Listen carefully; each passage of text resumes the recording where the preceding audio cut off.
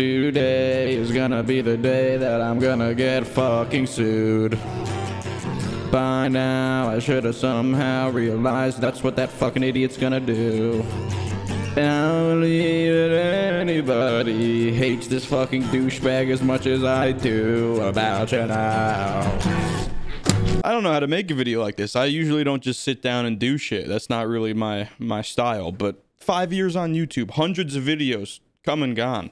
I decided to take a short foray into commentary, and 2 videos in, my channel's striked. I can't fucking upload for a week. I have to go to copyright school, which is, you know, the most condescending thing any human being has ever said to me. And on top of that, from the looks of it, I might be being sued by a fucking vampire. So 9 or 10 days ago, I'm watching, I think one of the Star Wars movies, you know, fucking beating it to R2-D2, and I get a fucking, I get an email to my business email, which is rare because I keep that email private so that I can see what filters through it. No reason in explaining this, you fucking dipshit. Anyway, the email says something about a copyright thing. I thought that one of my videos just got claimed for using some music or some bullshit. I open it up, and it's a whole explanation on how I can't fucking upload to my channel. I'm in bad standing. I gotta go to copyright school. Susan wants a blowjob. So I keep scrolling through all this bullshit in the email, and I finally get to the bottom, and I get the reason why I'm getting this email. Because my 30-minute video that I just spent a month making was being permanently struck from YouTube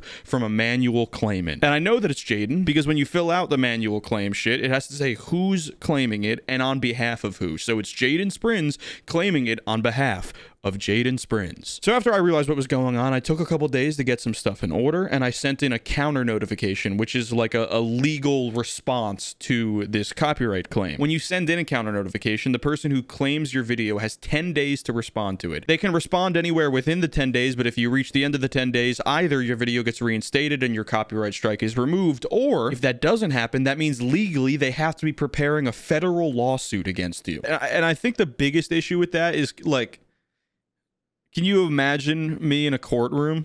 Because I can't, and I'm me. Also, I'm a 20K sub YouTube channel, and over the course of 5 years, I've made like $300. And our nocturnal plaintiff, fucking Jason Cringe, is living in a rented out mansion in the hills of fucking Arizona, overlooking some fucking city with a view. He's got one of those like pools that looks like they're floating because the walls are made of fucking glass. Him, his brother, and his sister order SpongeBob potions to their house off the dark web. We bought magic SpongeBob potions off the dark web. But it's not stupid, okay? Before we get into the video, make sure to bite that subscribe button with your fangs. You gotta what's that? Before we open this, you guys gotta like the video. Like the video right now, or guess what? Guess what? SpongeBob, he's gonna come. Danger. Drinking SpongeBob's creamy cum does look kind of. Do you know how much cash you need to have to get a vial of SpongeBob's creamy cum? So that's one issue. Another thing that's bothering me is that this dude built a fucking shitty platform on TikTok off the back of fucking kids for a couple years, and then comes over to YouTube because of this YouTube Shorts bullshit. In a couple months, amasses 2 million subs, and then decides, with all that's going good for him right now, to shit on the only person that's ever fucking criticized him on YouTube. Someone who's been building a channel for 5 years and has seen nothing from it except the love to create, and I just get a steaming hot pile of fucking SpongeBob cum on my chest. But there's more that came out of this than just an impending federal lawsuit, and that's because Jaden reinvigorated me to, you know, take a deep little look into what the fuck he's doing online. So basically, as soon as this happened, I took to Twitter to see if I could solve this issue myself the old-fashioned way. Jaden has millions of followers on TikTok and a few million on YouTube. I know conversion rates off TikTok especially fucking suck, but you gotta have some good followings on other platforms if that's how big you are, right? Well, Jaden has 500 followers on Twitter and I have 2,000, so I had a little bit of groundswell against him and said, my very first fall strike, I must really be a commentary channel now. Not only does Jaden Sprins, and I added him because I'm not a pussy, not only does Jaden Sprins use the Shorts algorithm to exploit children, but he also uses the broken copyright system to strike down any and all of his critics. Team YouTube want to defend fair use? Of course, Team YouTube responded and said some shit like, if you believe the video was taken down by mistake, we don't fucking care, you stupid bitch. Anyway, I thought Jaden's response was either just going to be block me, never engage it, or, you know, I bait him and he starts getting in an argument with me and it would be very funny because he's stupid. But Jaden surprised me. When two roads diverge in a wood, Jaden Sprins takes the dirt path in the middle that's more sus than a character from Among Us. Because Jaden decided to block me, and then when my followers and friends and stuff tried to engage him, he decided to private his Twitter. And about an hour later, he unprivated his Twitter. He never unblocked me, but some people following what was going on were, you know, intrigued because the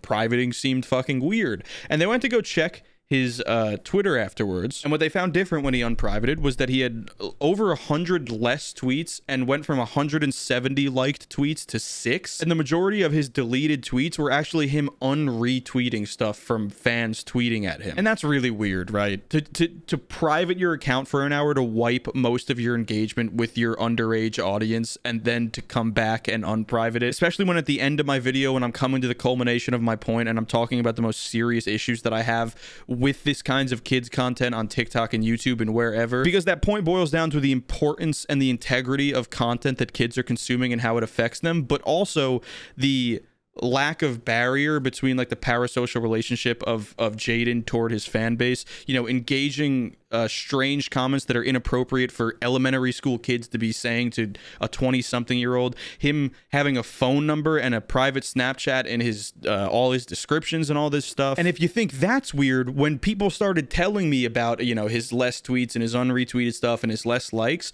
I'm assuming he saw that because he permanently deleted his Twitter, and it's almost 2 weeks later and it hasn't come back, so it's gone. It's not like ready to be reactivated. It's gone. That is fucking weird, right? I've prepared a little sketch to kind of summarize my feelings on that whole debacle. Hey, son. You happen to know who started this fire right behind you? No. Okay.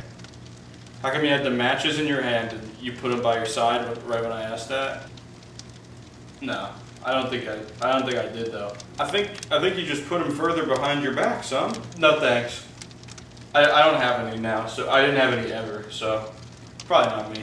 Son, you just threw the matches on the ground though. I see him, so. Okay, but if you're like actually accusing me of doing it though, could you like give me a second though and don't look, please? Don't look. Fuck. Okay, you can look now because there's nothing here, so. Good try. Well, firstly, son, I have object permanence, so, but secondly, if I didn't have object permanence, I literally still see matches at your feet, so. Okay, well, I don't even care, so. I'm actually blocking you, stupid bitch. Arrest me now. You do notice though, you do notice though that everything, I know you can hear me, you do notice though that everything that you've done since I accused you has made you more guilty.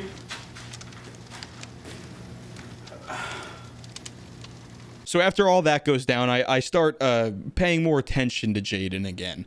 And I clicked on his channel stories, which is just like a Snapchat story for YouTube that they introduced a couple of years ago or something.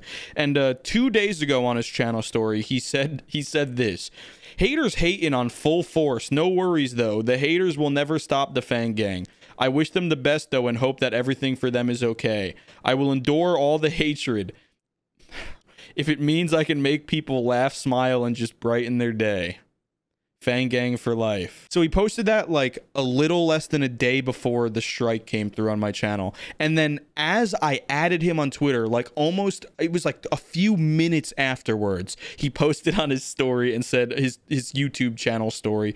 Also, make sure to check out my other social medias. He's like fucking dying in the trenches on Twitter, calling for backup on his 2 million sub YouTube channel. And like, nothing changed until he deleted his account. Like, he gained like 2 followers. Also, a few days after this, he started doing live streams on his channel. Somebody asked him, what was one of your inspirations for starting TikTok and YouTube? And he immediately responds, my biggest inspiration for starting all this was Logan Paul. You know, I take so much from him. And it's just like, how is that fucking possible, bro? He's like 24 years old and he unironically likes Logan Paul. So before I give myself brain damage, that's that. I'm getting sued by a fucking 24-year-old fake vampire that exploits kids on TikTok and YouTube, and his biggest inspiration is Logan Paul. And he's rich as fuck. He's growing ridiculously fast. And he comes onto a fucking platform and just starts pushing channels around that have been here for 5 years just trying to make fucking scraps. So I don't know. I just wanted to update you guys, have this for future reference for myself, let you know why the video is down, or if you think I haven't uploaded in months, there was a video a couple weeks ago and it's not there now. So if this shit does end up going to fucking federal court, I'll probably make another video or some update on Twitter or something, because I'm gonna need your help getting the word out there, because I don't know if I can compete with all that fucking TikTok money. But anyway, thank you guys for caring, like always. I fucking love you guys. You're the best. Just to let you know, I'm heading to Alaska in a few days for about a week to start filming on a really big project that I'm undertaking. Video essay, you know, all that, the typical stuff that you'll usually find on this channel. I'm really excited for it. It's gonna be out there. It's new. It's fresh. I don't know. I'm excited. I'm going there also to visit Andrew and Courtney, who are some of my best friends on that I've met on the internet and everything. So I'm super excited for that. Me and Andrew might do some stuff there that I might upload. That could be fun. I'm working on kind of like a goofy throwaway compilation video of a time me and Andrew were playing Halo 2 on Legendary that I kind of just want to throw up when I'm gone to fill space on the channel, and I just want to have fun with the channel from here on out, you know? Thanks for being patient. Thanks for sticking around like always. I mean, I don't fucking deserve you guys, for real. Peace and love. I'll see you soon. Mwah.